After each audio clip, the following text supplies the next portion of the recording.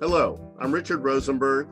I am the Region Manager for CCI Region 2. Hello, I'm Joyce Montgomery, and I am the Region 1 Manager for the California Career Innovations Project. My name is Teresa Pallison.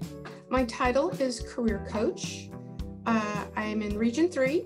My name is Jessica Thompson. I am the Transition Project Assistant for Desert Mountain SELPA in Region 3. Hi, Stacy Shinnick, and we work for LAUSD. I'm a Transition Coordinator and also a Career Coach in the California Career Innovations Program. My name is Julie Kroner. I am a Director at Health Sciences High and Middle College. For the CCI grant, I am the Region Manager for Region 4, supporting Sweetwater School District as well as Health Sciences High.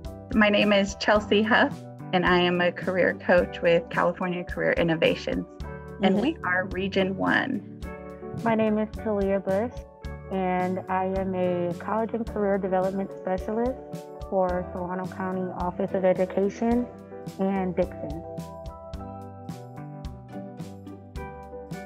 The ultimate goal is competitive integrated employment. What's really rich in the CCI project is our online database. Our online database has allowed individuals, teachers, support to be able to see what's happening with each individual student with live interactions. I think anything you have on the CCI IMS is, as far as those interventions, amazing work what they did. I mean, it really is quite amazing. It's all in there.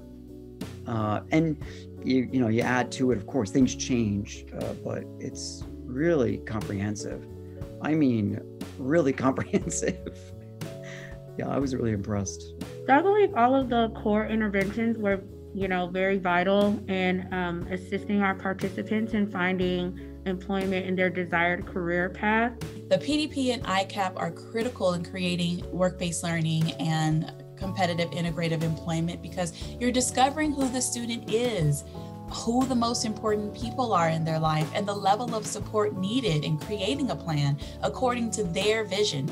The PDP and ICAP help with placing the student in work-based learning experiences and competitive integrative employment that matches the student's interest. Starting off the project, we really focused on the student-driven plan, the person-driven plan. I think that probably made a bigger impact to them than whatever research intervention group the student ended up being a part of. Students follow the path of what people tell them that they should be doing. And the assumption is they're going in a certain direction because that's what they've been told. And I feel like the PDP really allows them to have a voice in that. So that value of having that PDP first is continuing to refer back to what it is that the student wants to do and how we're supporting their aspirations and their goals. One of my favorite pre-employment skills interventions to do with students, especially those in groups 2, 3, and 4, is resume development in Google Docs. Adults, oftentimes we assume that young people, they're considered the tech natives. But the reality is that many of them are really extremely limited in their facility with technology and workplace technology. So a recommendation, I would definitely spend a little time with students, pull out a Chromebook, pull out a computer, ask them to perform some basic tasks, right? Writing an email, look something up on a website. Look a few things up on that website, see how they do it. Our students need a variety of interventions to equip them to enter the workforce. So every tool we can give them helps them get closer to their dream job. We have a cadre of employers who embrace our students with disabilities, who embrace our students with unique learning. We need to recognize young adults don't know where they're going. So work-based learning is fantastic, but I want to utilize work-based learning as a training tool to help individuals look at what jobs and careers are out there. Well, I recommend that special education and transition staff continue to inform their students who are preparing and entering post-secondary. I think their chance of achieving success is higher with the more information they know. The advice I would give to staff in special education regarding the interventions would be to have compassion and patience for the participants, especially during COVID. Some students changed their career pathway. I believe these services should be incorporated in all schools, even outside special ed.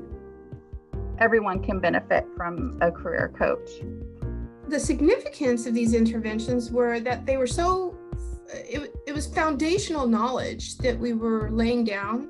So as they gained self-confidence in applying these skills to their personal goals, they develop a competitive edge. A lot of students don't get this kind of help, and our students can shine above their competitors by incorporating this into their job search, into their college planning, into their personal lives, in fact. So it's good stuff. Well, it's been just an amazing opportunity to work with the California Career Innovations team, working again with San Diego State University. It's been a really great experience, and I wouldn't change the last 5 years for anything.